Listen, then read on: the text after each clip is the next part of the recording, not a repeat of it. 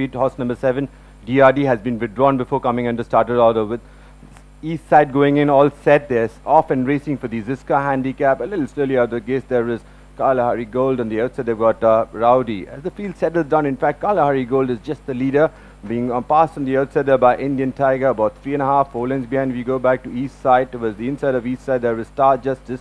Further back in the field, there we got Rowdy. Towards the inside, there is Devuska. They pass the 600 now.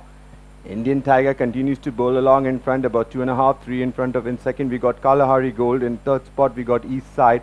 Further back in the field, we go back towards the inside, there is Star Justice. Then we got Devuska, Rowdy. Second last, there we got Jolofed. Last of all, there is Palcha. The horses take the turn now, and Indian Tiger continues to bowl along, about 1.5 lengths in front of Kalahari Gold.